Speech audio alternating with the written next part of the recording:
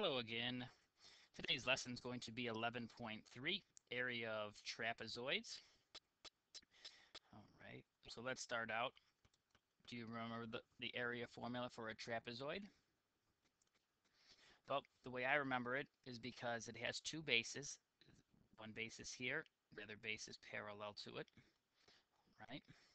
It has a height, but you can't pick favorites. It's similar to a rectangle or a square and saying base times height, but because there's two bases, you can't play favorites and you got to take half of it. So the formula is half of base 1 plus base 2 times the height. So it's still base times height in my mind, but because there's two bases, you're getting the average of the two bases and then multiplying by the heights, right? Now, knowing that formula, let's jump into some examples. We want to find the height of the trapezoid. Okay, so we want the height of the trapezoid. We have the area is 115, one base is 12, one base is 8. Well, this is pretty simple. You just drop it right into the formula. Area equals 1 half base 1 plus base 2 times height. Area is 115 equals 1 half. Base 1 is 12, base 2 is 8 times the height. We got half of 20 times the height, so equals the 115. Half of 20, that's 10h equals 115. Let me come over here. You divide by 10, so the height equals 11.5 units.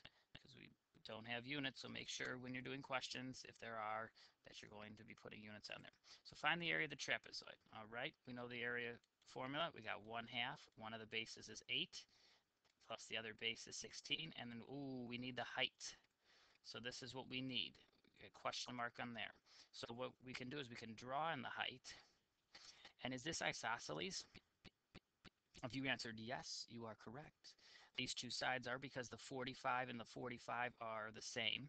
So what I would do is I would draw a rectangle in the middle. If that's 8, this is 8, which then, because this was 16 down here, 16 minus 8, 8 is left over for here and here together, so each piece is 4 and 4. Now that helps us because the 45, 45, 90 triangle, if we do notice that these sides are x, x, and x root 2. Well, we don't need the x root 2 side, we need the x, which is 4. So now we can say, oh, hey, the height is 4, and now we can do our formula and jump into half of 8 plus 16, which is 24, times the height of 4. Multiply that all together, and we get 48 units squared. How are things going? Good so far? Hopefully. Question 3, is it isosceles? You should ask yourself, because we're trying to find the area once again. You notice the 260, so we say yes. So in the isosceles, draw it out. All right, we know this is 24. We don't know the spot up here, but we can find this length down here because of the 30, 60, 90 triangle. Right, when you look at it, superimpose the triangle again. This is x x root 3, and this is 2x.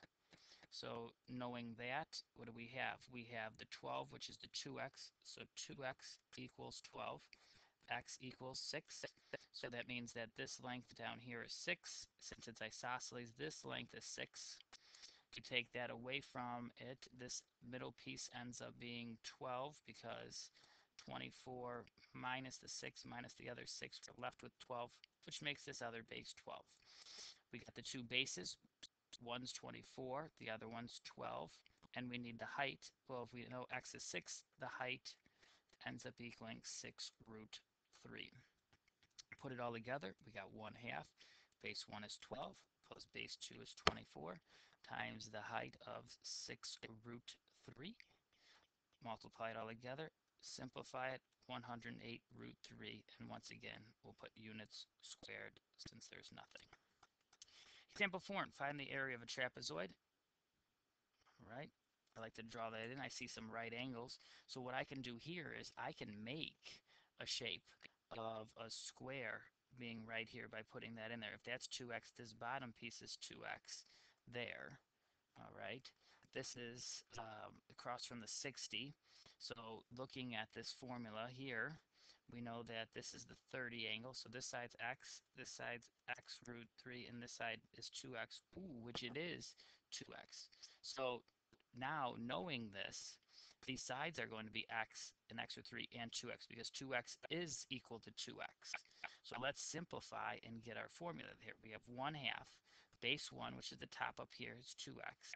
Base 2, which is down here, is 2x plus x. That equals 3x, if you didn't know that, which you did, times x root 3, because that's the height of this thing. And let's figure out what we have. Well, we have 1 half, this is 5x, times x root 3. Okay, well, we have half of 5, so that's 5 over 2. Okay, we got x times x, which is x squared. And we have this root 3, which can't be combined with anything. So since half and 5 don't go together, we leave our answer as 5 root 3 x squared over 2 units squared for the area. That one was a little more challenging because there wasn't numbers, but I think it's still manageable for you to handle. All right, we have this idea of a midline theorem. What the midline formula is it's halfway between. So this would be base 1, this would be base 2. The midline formula is the line right in the middle. Basically, in a sense, the average. So what you could do is you could take half of base 1 plus base 2 would equal the midline formula. Wait a second, I've seen that somewhere. Where have I seen that somewhere? Oh, right. Right here in the formula. So basically, it's the midline times the height. So another way of finding the area for a trapezoid would be the midline times the height. Okay. How do you figure out the midline? You can look through here and you can make similar triangles of saying that this side over here, AM and MD are proportional to BQ and QC because these are congruent and these are congruent because of that. Q is the midpoint here, M is the midpoint there. We can see that this triangle and this triangle will be similar to each other, which then causes that to be in the middle. All right. Well, now knowing the midline and knowing that formula, let's continue on. Example 5, find AB. Okay, AB is up here, which is x, and then find the area. Because to be able to find the area, we need to do that. What we do know is that this is going to be the midline to the figure, and they should have said that somewhere. So I apologize that it doesn't say that EF is the midline. So in here, it should say EF is the midline. Okay. Well, knowing that if EF ends up being the midline, what we can do is we can say, hey, half of x plus 16 has to equal your answer of 13. I would multiply by 2 to get rid of this. X plus 16 equals 26. X ends up equaling 10. So AB up there equals 10. Now we can go to the area formula, but first off we need the height to this thing. And is this isosceles? Answer to that is no, because if this side's 4 and this side is 3, they're different. These pieces are congruent and these pieces are, but they're not. So, but what you do notice though is that if this is 45, this triangle right here ends up being a 45, 45, 90. We got x, and this side is x root 2. Well, if that's 4, this is 4 because that's the midline. So we could say x root 2 equal to 8. Divide by root 2's times by top and bottom by root 2. We get 8 root 2 over 2, which reduces to 4 root 2 for the height. Area formula, 1 half. Base 1 we figured out was 10, plus base 2, which is 16, times the 4 root 2. Simplify that all together. Half of 26 is 13 times 4 root 2. Simplifies to 52 root 2 units squared. And we're done. Second to last, number 6, find the height and the area of the trapezoid. This one's going to be run a little differently. We know that the area of the triangle, so the area of this triangle right here, ends up equaling 14.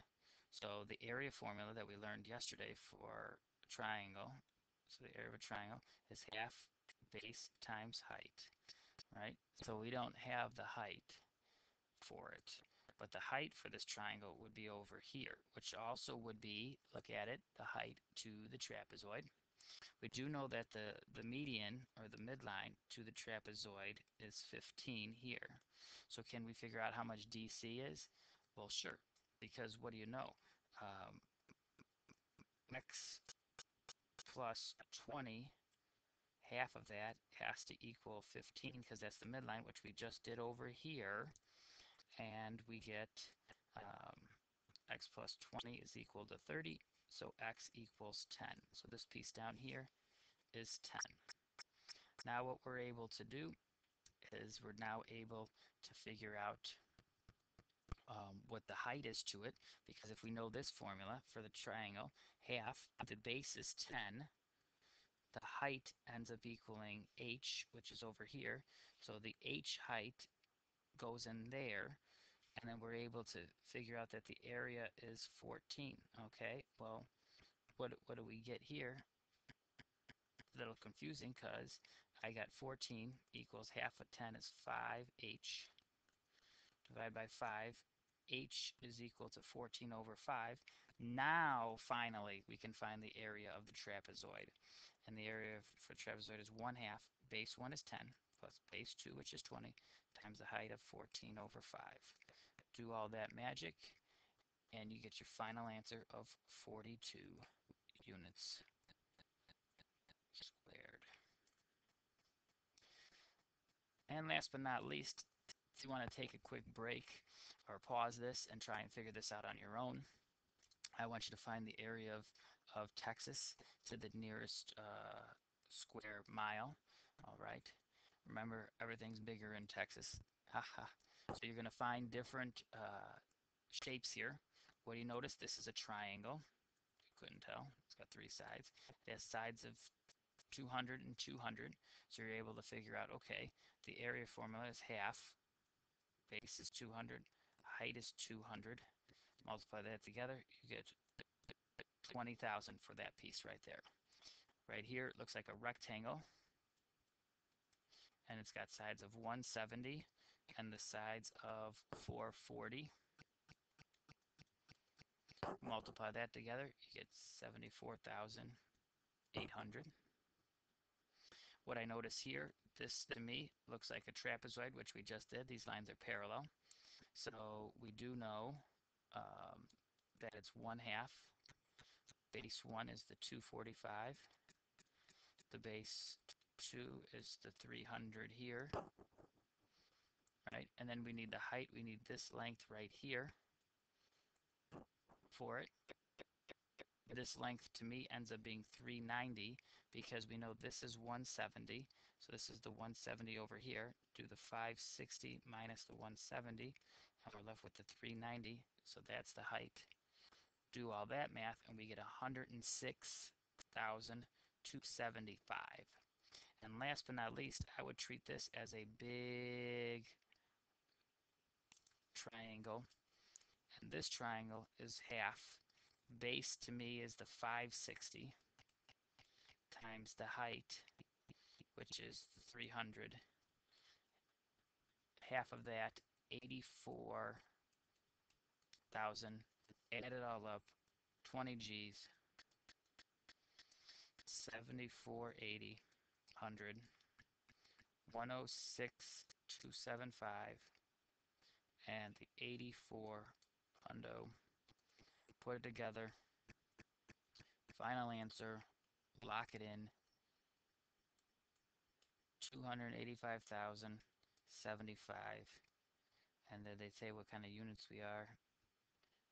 Yeah, I did. They said up at the top they were square miles.